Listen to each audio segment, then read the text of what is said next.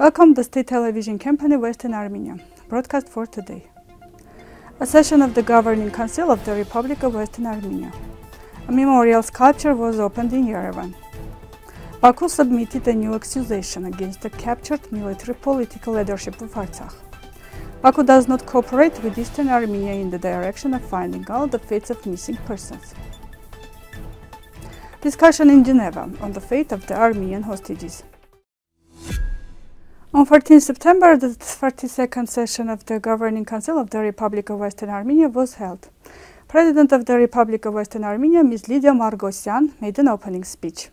During the session, President Armine expressed how important works were carried out for the organization of the Conference of Extant Province and the concert dedicated to the 155th anniversary of Komitas. President Armine had a speech at the conference and he valued the cultural heritage of Western Armenia to be kept and preserved. At the meeting, the President also mentioned the exhibition where Armenian cultural heritage were presented.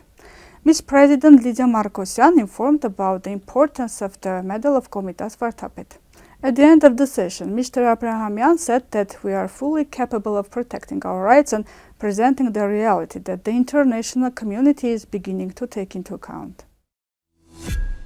A memorial sculpture dedicated to Aurora Mardiganyan and the victims of the genocide of Armenians, which was undertook by the Aurora Humanitarian Initiative. It was opened in the park of the Komitas Museum Institute. After the opening ceremony, the animated documentary Daylight of Aurora was shown.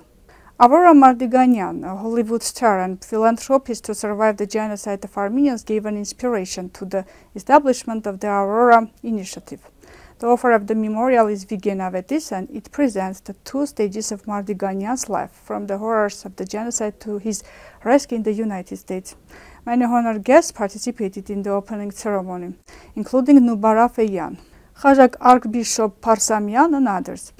Matenadaran presented the last page of the humanitarian book manuscript dedicated to the newly opened memorial, which will be displayed until October 7, 2024.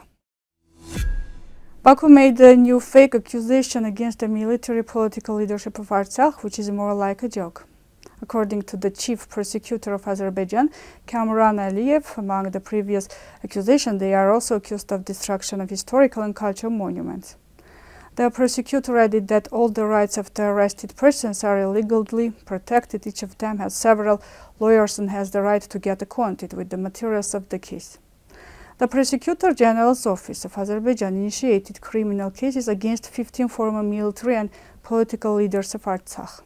As a result of the massive military aggression carried out by Baku in September 2023, a part of the military political leadership of Artsakh was illegally detained and taken to Baku. Spokesperson of the Eastern Foreign Ministry, Ani Badalyan, referred to the survey of Radar Armenian regarding Baku's comments that Armenia refuses to provide information on missing persons.